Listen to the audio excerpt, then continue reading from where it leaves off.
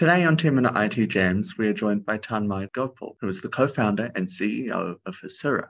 Hasura provides GraphQL data APIs, fostering productivity for developer teams and API consumers. Tanmai joins us today to tell us more about Hasura and what the company offers. Thank you for coming along, Tanmai, and welcome to the Jam. Thanks for having me, Zach, and great to be here. So for a business that hasn't worked with Hasura before, what are your key products and offerings? Yep. So when as a business that you're kind of building an application or you're building a service, you're typically going to have data, and that data needs to be accessed over APIs that will be used by products and services that your developers are building, right? So you're building developer experiences, digital experiences on mobile apps or web apps, or you're building microservices, and these things are going to be accessing the data that you have. Now, typically when this data access happens, you build an API to make it easy for these products and microservices to access that data, and Hasura automates that process. So instead of you spending years, months, depending on the size of the data that you have to build out those APIs, Hasura is kind of really changing that into minutes and days, but it's an automated process, and the developers who are building these services and products can get onto the business of building those applications quickly. And so that's kind of what our core product does. We're an open source product, so because we're part of the critical path as well. So we're an open source Apache license project, and we have a managed service and an enterprise product that is adds certain support for commercial data sources, adds support for certain enterprise features that are become important in production and high compliance environments that we also offer.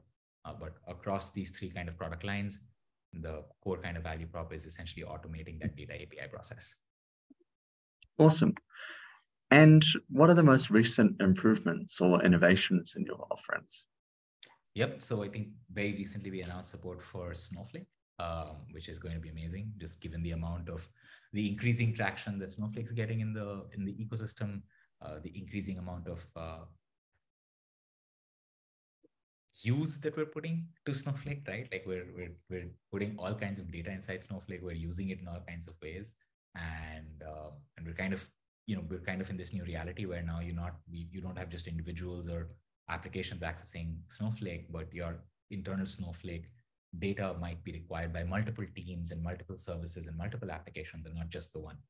And as soon as that happens, that's kind of when you're like, hey, I need an API for my Snowflake data. I don't want to expose Snowflake directly to these end consumers. And Hasura kind of comes in there. So our support for Snowflake allows you to automate that data API process for Snowflake. And that means that you can instantly start sharing your Snowflake data over an API with multiple applications and services. Awesome. And what are the most pressing issues in the data market today? Yep, that's a great question. I think a variety of problems, right? So if you think about the big shift that's happened over the last few years, it's essentially that we've suddenly realized that we can actually store and process a lot of data, and our ability to capture data has improved too, right?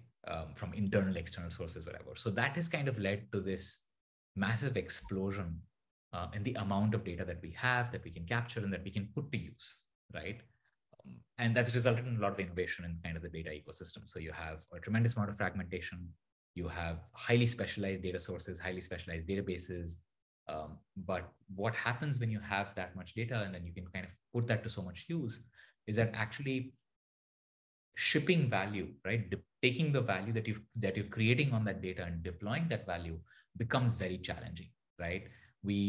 As soon as you have a large amount of data that comes from different places, you have issues around compliance, authorization, governance, right? And you know that you've kind of created this insight on that data, but now when you want to deliver that insight, are you doing that in a way that's secure? Are you doing that in a way that's compliant? Are you making sure that the end application that's kind of using this data is kind of using the right slice of data, right? And you're not kind of exposing all of your data to users and customers and end users who shouldn't have access to it, right? And that kind of becomes a challenge.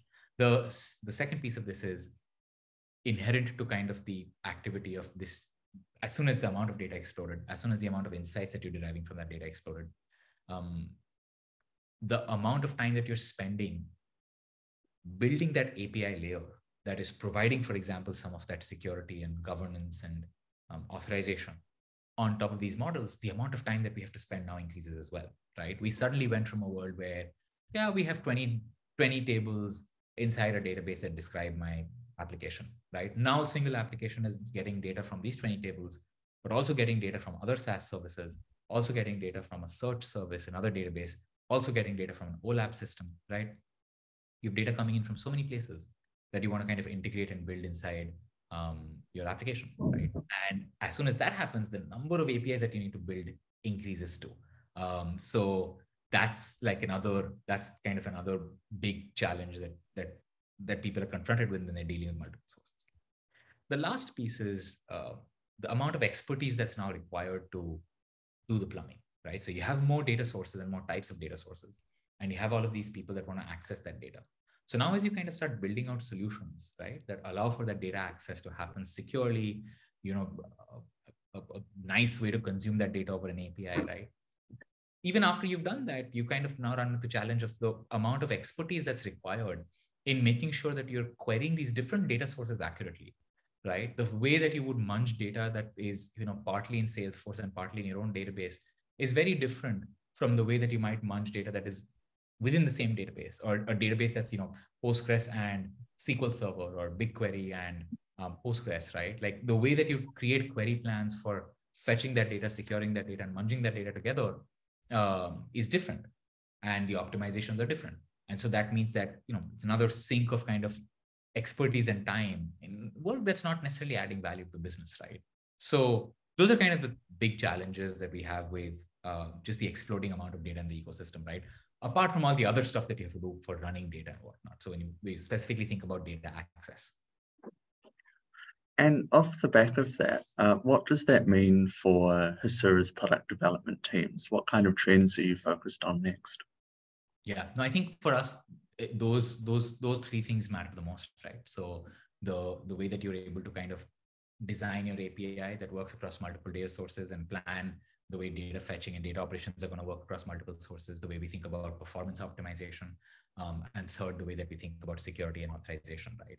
Those are the three pillars of our of the product and of the work that we do, right? So every time all of our work is geared around basically these three pillars, right? Adding support for more databases, making sure that the API is extending and is flexible across them, making sure that we're as performant as possible, and we are able to leverage the underlying data source or the database's property, right? So we'll be using a time series database.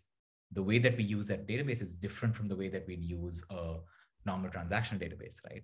Because you can use the properties of that database really well in the way that you operate on that data and the way that we expose the API on that data. And then third, of course, security and authorization. So solving kind of these core problems that people are doing today by hand are essentially the three pillars of our product development. Fantastic. And what kind of infrastructure or resources do you have in the Asia Pacific market? In the APAC market, about 40% of the team is in the US, where HQ is. About 40% is in Asia and APAC, and 20% is EMEA, South America, etc. And so that's kind of how the team is split. We see from our internal team itself, there's a tremendous amount of community that we have in the APAC region. We have lots of customers in the APAC region as well, both on kind of both ends of the spectrum, right? Independent developers, people building side projects, to kind of like some of the largest banks in APAC using and Hasura in production. And so we see a fair amount of customer footprint, a fair community footprint, and of course, a part of our team is in APAC as well. And if an enterprise end user wanted to get in touch with Hasura, what is the best way to do that? Just head on to hasura.io and read up a little bit about kind of Hasura. And if you have any questions, there should be a way to contact the right folks in the team and reach out to them. And of course, I'm always up for a conversation about data APIs and your data strategy and how you're thinking about GraphQL and things like that. So, feel free to hit me up on Twitter and LinkedIn, where I hang out. Awesome. Well, thank you, Tanmai. It's been awesome hearing more about Hasura and the exciting products you offer. Thank you so much for joining us on the Jam, and we look forward to hearing more from Hasura in the future.